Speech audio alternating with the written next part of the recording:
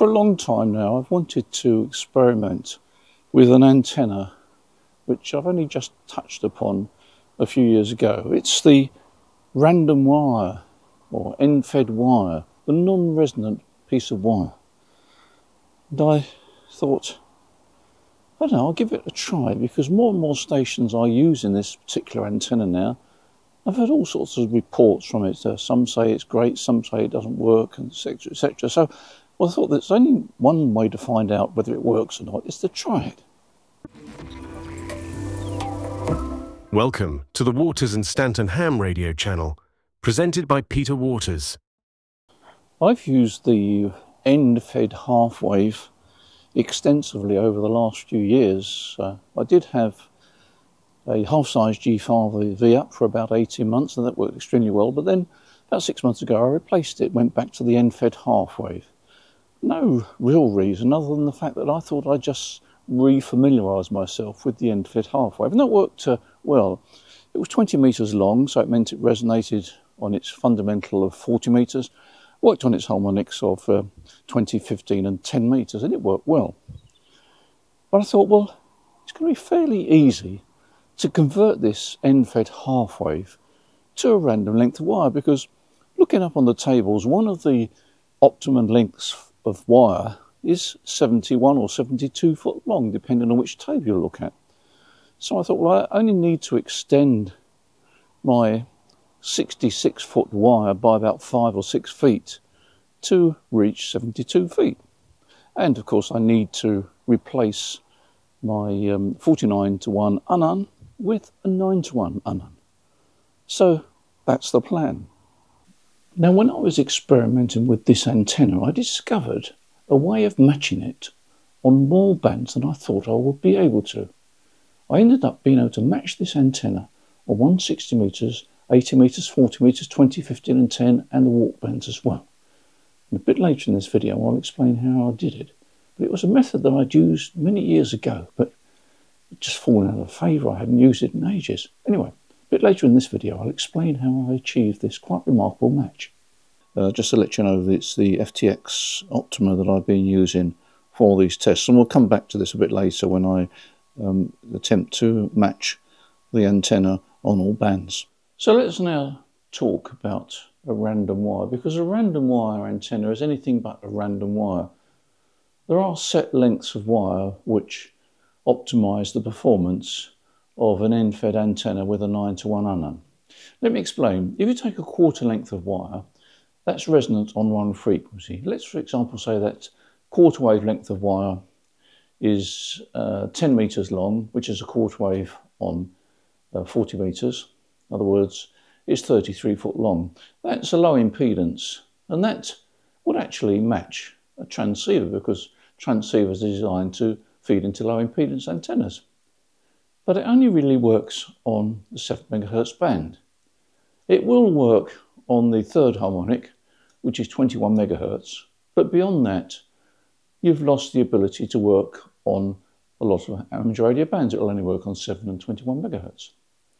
If you take a half wave length of wire, that represents a high impedance on 7 megahertz and all the harmonics. So you've got a high impedance on 7 megahertz, 14, 21 and 28 megahertz.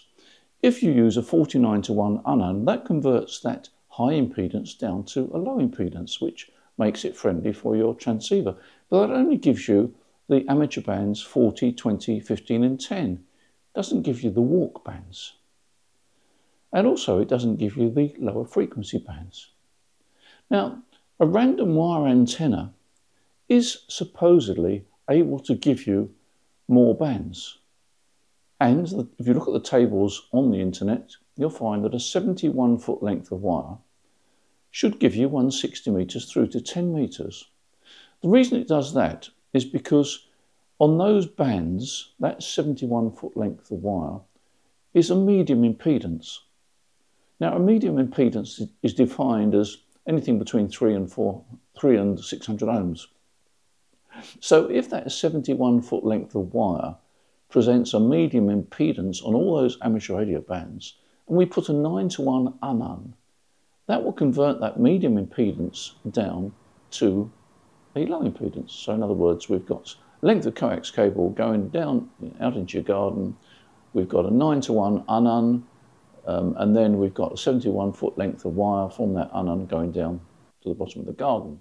Bear in mind that with these wire antennas, you can bend them around the garden. So you've only got a garden that's 50 foot long. If you go 50 foot down the garden and then 21 foot across the garden, you've still got your 71 foot. I have been using an end-fed half wave on 40 metres, or 20 metre long end-fed half wave, and that gives me the bands 40, 20, 15 and 10. It doesn't give me the WARC bands, it doesn't give me 80 metres or 160 metres. So I thought, well, all I've got to do with my end-fed half wave is remove my 49-to-1 UnUn at the feed point on the antenna, replace it with a 9-to-1 UnUn and extend my antenna by about 5 foot to give me the 71 feet, which is what I did.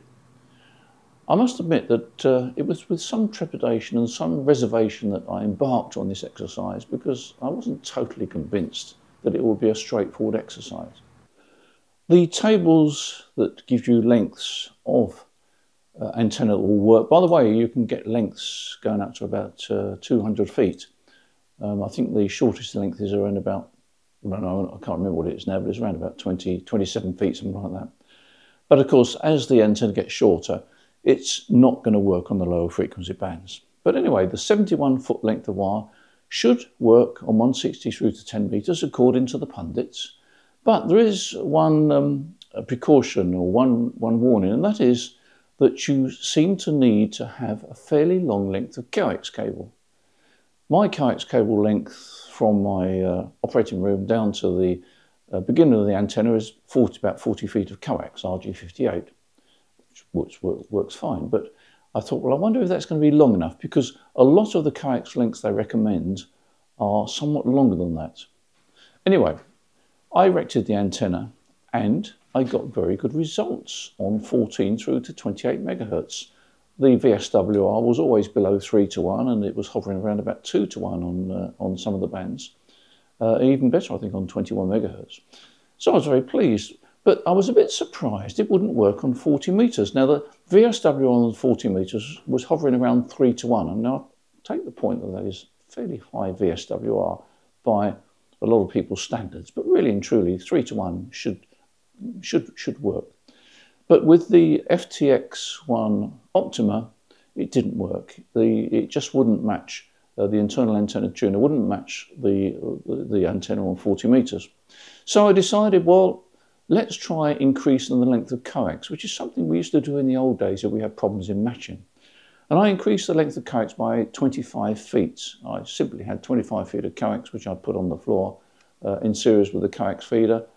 And lo and behold, with the extra length of coax cable, I got a match on 40 metres, and it didn't affect the matching on the other bands. So the recommendation about coax length seems to have some validity. As far as I was concerned at this point, it wasn't really scientific, but it worked, and it got me on 40 metres through to 10 metres, including the WARC bands, with a 71-foot length of wire, and I was very happy with that. Many ham radio operators spend a lot of time pondering over whether something will work or not, and very often the best way to find out whether something works is to try it out, which is what I've been doing with this particular antenna.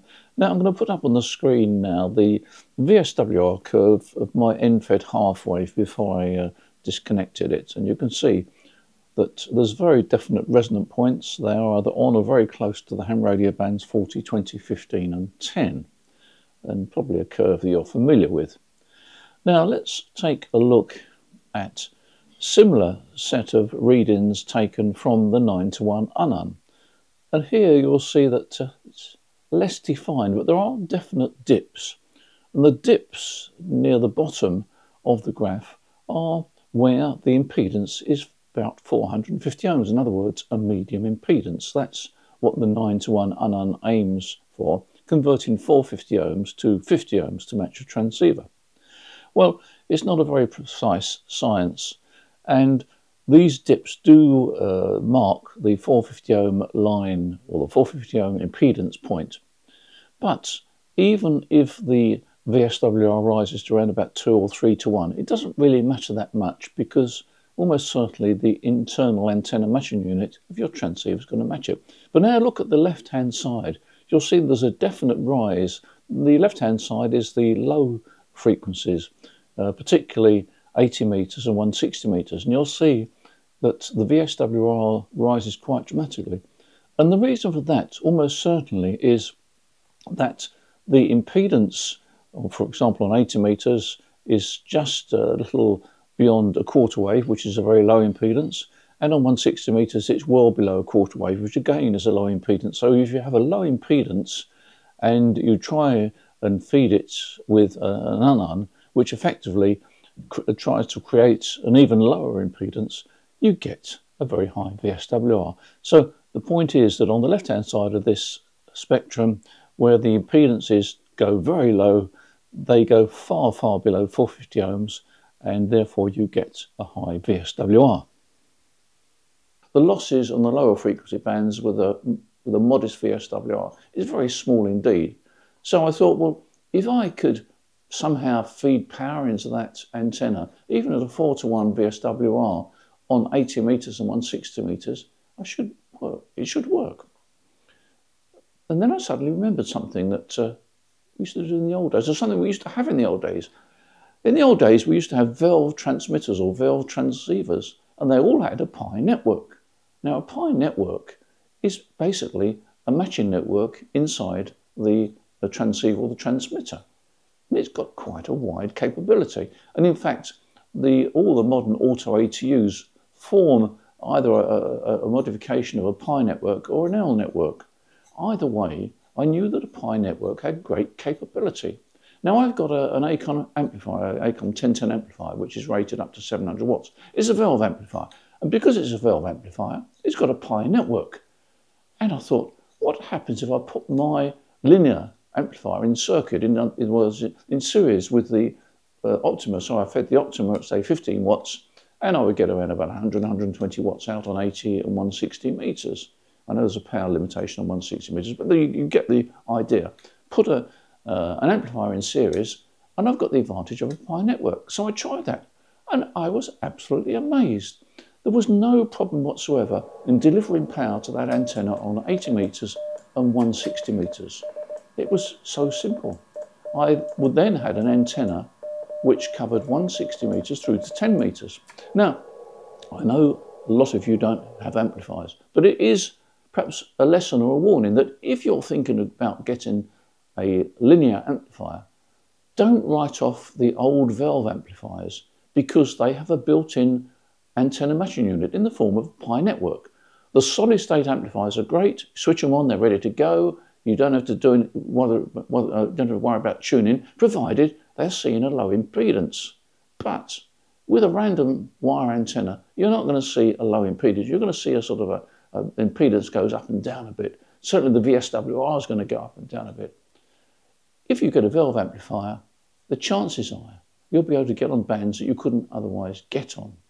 Now, the downside of a valve amplifier, as I've explained before, it takes about 3 or 4 minutes to warm up before it's ready to operate, and it means you've got to adjust the tuning band by band. But the advantage that it has in terms of delivering power to a random wire antenna is indisputable. I was quite pleased. I now had an antenna that would cover 160 meters through to 10 meters. That was great. Oh, and by the way, the internal antenna matcher on the Optima also matches the antenna on the 60 meter band. Now, I used to enjoy 160 meters, and I had reservations about 71 foot of wire radiating efficiently, even though I was delivering power to it. But I was pleasantly surprised. I went down the bottom of the band, so there was a CW contest on, and I worked Czechoslovakia, Poland, Italy and Sweden in daylight on 160 meters. That was on CW, but it was working. And then I had some contacts on SSB, and I worked a station in Aberdeen, got 5.8 to 5.9. I worked a station on the Isle of Wight, got 5.9 there. Isle of Wight, I guess, is about 150 miles from here. I don't know, something like that, 150 miles. Aberdeen in a straight line is about 350 miles. And I was working stations with ease on 160 metres. So I was pleasantly surprised. I didn't really think that my 70-foot length of wire, or 71-foot length of wire, was going to be that good, but it certainly was. And on 80 metres, again, no problem. I was working all over the UK on 80 metres on SSB. Again, the antenna is short, although it's not that short because it's just over a quarter wave length of wire on 80 metres, so the high current point is just out in the open there. But I got an antenna system that covered 160 through to 10 metres, and with a bit of jiggery-pokery, by extending the coax cable, by using an amplifier, I was able to get on all the bands. Now, if you don't have a linear amplifier, then probably an external antenna matching unit will do the job. You don't have to buy a linear to get the versatility of an antenna. But I was pleasantly surprised that with a simple length of wire and a 9-to-1 UnUn, I got a wire that would work on all bands, 160 through to 10 metres. And to be honest with you, it was quite enjoyable to get on 160 metres and have a chat with a few guys that I wouldn't have otherwise worked, because there are a number of hams that are on 160 metres and 80 metres that don't venture higher up. And same on 80 metres, it was great to make some contacts. So there we are. It's a versatile antenna. Have a good time, good afternoon. Enjoy the yaxing. I'll see you again, Peter. Whenever you hear me, give me another call. G3 Oscar Juliet Victoria Oscar Hotel 6 Radio Mike. So in summary, how would I rate the antenna? Well, it does need a bit of adjustment. I think if you're going to put a random wire antenna up, you've got to be prepared to do some adjustments. I did find that if I lengthened the antenna beyond 71 feet, if I lengthened it by about 5 or 6 feet, I could get a match on 40 metres. It did affect the other bands a bit. So I went back to the sort of magic length of 71 feet. When I say magic length, there are other lengths. I think the next length is 111 feet. If you go onto the internet, you'll find these lengths. But in summary, I think I might keep it up for a period of time, because it is nice to be operated on all those bands. Yes, I had to increase the coax length. Yes, I had to put the amplifier in for 80 and 160 metres. If I didn't have an amplifier, I'd probably get an antenna matching unit, an external one. But I want to do some more tests on this, and probably I'll come back to you on this antenna in the near future. But in the meantime, have a think about it. I was pleasantly surprised, and I'm actually quite enjoying it. There we are. Thanks for watching this video. As usual, I appreciate your support on this channel. Don't forget that whatever you want in terms of ham radio, we've got it on our website, or we've got it at the shop. You can pick up the phone, or you can send us an email, or you can order direct on the website. We've always got deals on that website. Don't forget, Yaesu got a cashback at the moment. If you're interested in a Yaesu HF transceiver, there's cashback deals. You can save £85 on some of the models. My favourite model is the Yaesu FT710. That is a phenomenal transceiver. It's right at the top of the Sherwood engineering reports, and it's one of the cheapest HF transceivers. The receiver performance is great.